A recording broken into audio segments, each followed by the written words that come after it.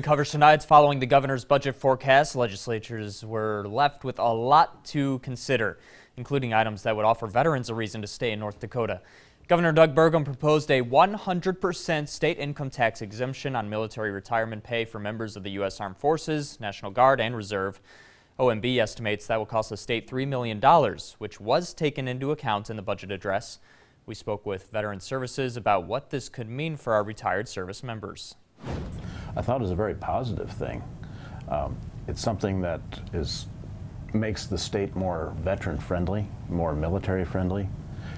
There are many benefits for veterans right now in the state, and this is one more thing that might help retain a very skilled and motivated workforce.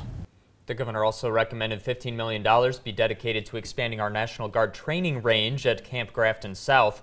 His hope is that it will keep our troops training in-state and bring out-of-state service members here. The state is facing a